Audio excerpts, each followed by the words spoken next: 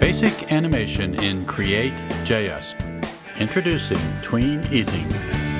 Produced by Lon Hosford.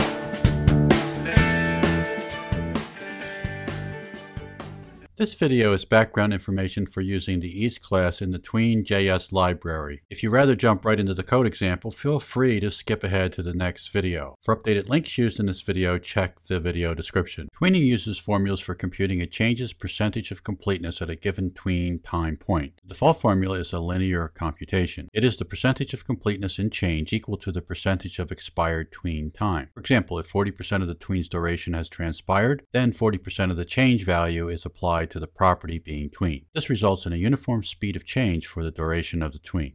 Easing refers to formulas for accelerating or decelerating the speed of change during the tween without changing the duration of the tween.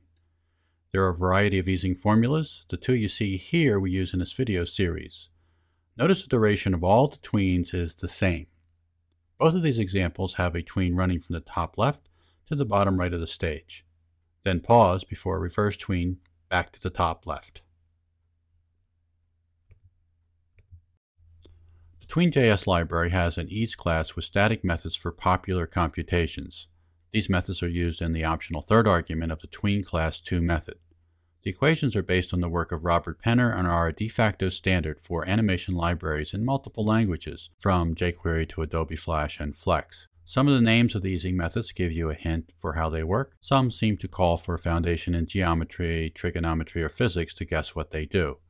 To help, the CreateJS website has a preview page set up. When the page opens, you see the default linear tweening method animated. To see it animated again, click on the linear link. The line graph shows you the equation pattern and gives you an idea of the property changes over the course of the tween. Now try the bounce out equation. Try bounce in out. Try back out. To help you compare, the tool fades the line graph for two previous equations you tried. Click on Linear. Now overlay Elastic In on what we have.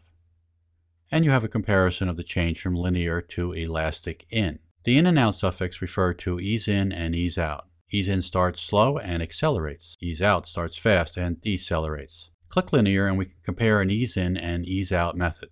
We will use the quintic easing method. It is a formula that slopes the time changes by the fifth power. Click Quint in easing. You see the acceleration at the end of the duration. Now click Quint out, and the acceleration is at the beginning. Experiment more as you like. In the next video, we'll apply easing to a tween. Thank you for watching.